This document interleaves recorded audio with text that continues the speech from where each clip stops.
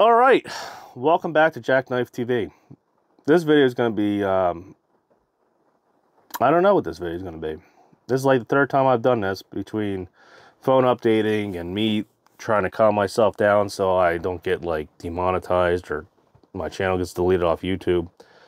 But pretty much I made a short earlier today about drug testing and randoms and stuff and was like, man, I've had a lot of randoms last year and now I got a random again this year. And it was just like, hey, you guys getting randoms left and right anymore? And so I took my random today, which sucks because I lost out on another short run, which would have, I would actually made like $1,200 a day in gross profit, and to go take a drug test. And I sent the slip in, the verification slip that you got your drug test.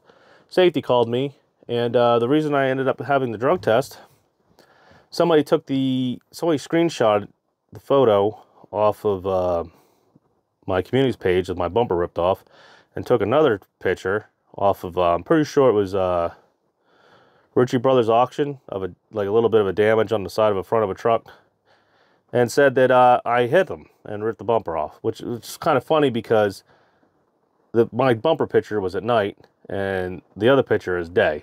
So, but the problem is they have to follow protocols, all right? And since I didn't call it in or say anything, they have to treat it just like anything else. So as of right now, whoever did it, I'm making a video for you, and you can laugh your ass off right now, probably. You fucking ass clown. Here I am getting angry already. But yeah, I might not be working maybe the rest of the week. I don't know, maybe 2 weeks.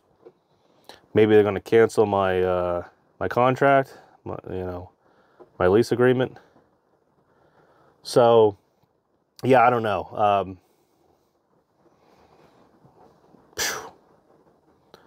Don't really enjoy doing YouTube anymore. That's for sure. It ain't really my hobby now.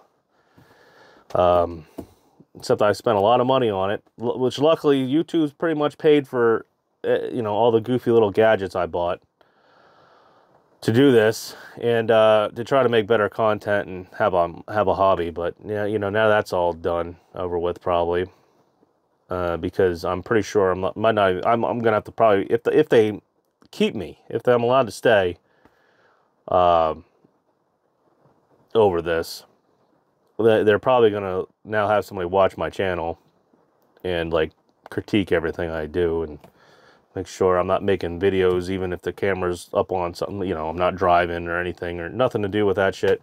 So I don't know, that's that. So this fucking, it might just be me bitching to the camera now, like other people have already put down in the comments. All I do is complain. Well, trucking's not exactly stellar right now, at least for most general people that are out there. I made a lot of stupid mistakes and assumed a lot of dumb stuff, like assuming that this dedicated account will be pretty decent and I can afford to pay as much as I'm paying for this freaking truck. Yeah, I did. I don't think I've ever come out and been like, well, maybe I have. I think I have, I've come out and basically I'm going to say, I've been like, yeah, new truck, freaking awesome. Don't have to worry about shit breaking down. And guess what?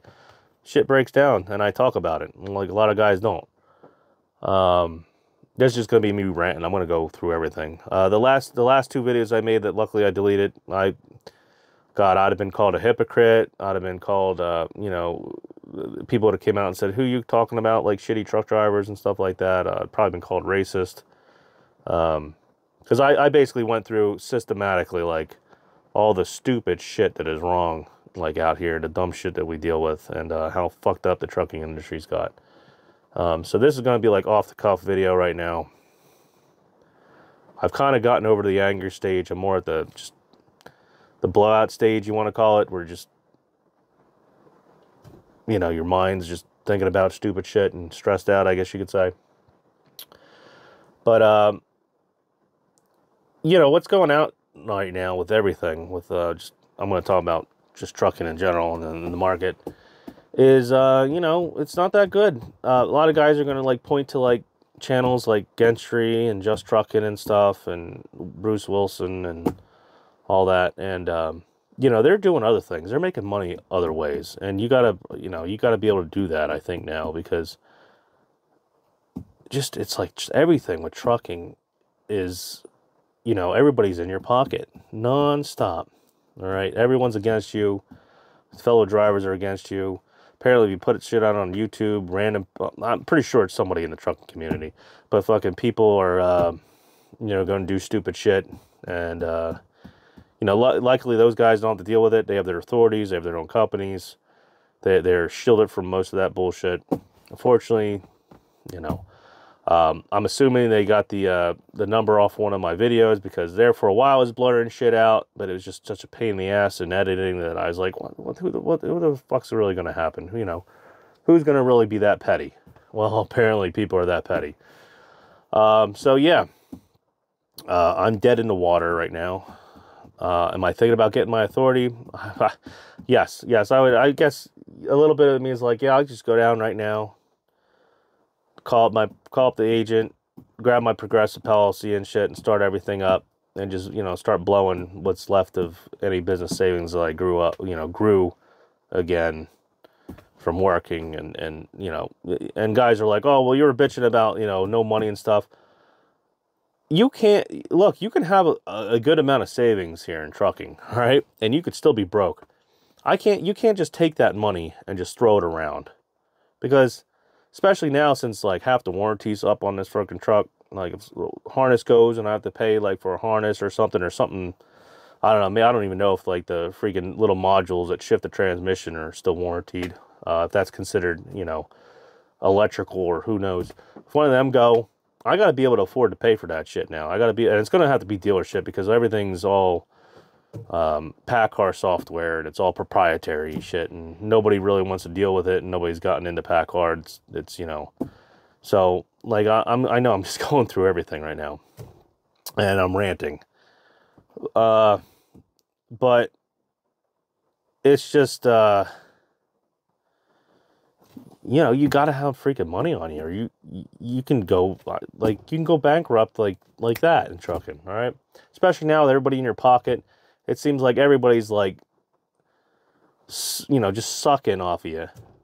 Just the way inflation is, way prices of tires went up, fuel, everything. And I know there's guys making it, all right?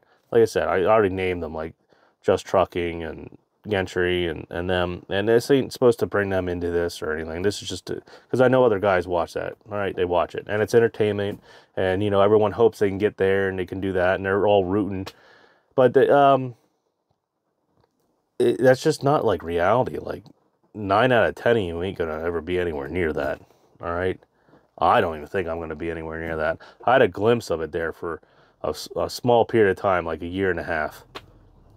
All right, oh, like a year, we'll say. All right, I grew really fast in a year. I had a dedicated account, hauling utility poles and shit. And it's you know, I did stupid shit. I didn't think, you know, COVID came, and I didn't have enough funds to support my business and try to pay 2 other guys and shit for 6 months before, you know, I could either get new customers or whatnot. And, you know, it is what it is. It sucks. It sucks. And now, like, I'm doing stupid mistakes and doing stupid shit that I wouldn't suggest other people to do, because, I just hope that, you know, I hit that home run and shit just works out and the money keeps rolling in. Like, I got this truck, all right? I figured I wouldn't have any more problems. I could at least get 200,000 miles with not one fucking problem out of this truck. Well, we all see where that's going, all right? It hasn't been that bad, to be honest with you. But you never know. You never freaking know. It's just like I feel so fucking defeated right now. And like I said, I know I shouldn't be making this video, because I'm sure whoever freaking did it is watching this, laughing their fucking ass off right now. But hey, you know, it is what it is. I like I said before, I'm not gonna skip over like the stupid shit. I'm not. I want guys that are going to get their authority, and go down to Swift and shit, or go on YouTube and talk about, you know, how much money they're making in trucking compared to what they were doing, which, you know, like I said, I want them to know that that's a lot of this is just fake illusion, hustle, a lot of hustling. A lot of guys on YouTube making money off you, all right, for entertainment purposes and shit. And, you know, some of them are generally out there to help you and shit. But still, you know, it's still a business at the end of the day. It's still, shit happens. You still get stressed out. Shit still happens. I don't know. I'm like fucking tired. I'm tired. But we'll see, we'll see where this goes. You know, if they get the drug test back and I guess they work their magic, maybe I'll be able to get assigned a load tonight or whatnot, if there's a load even available.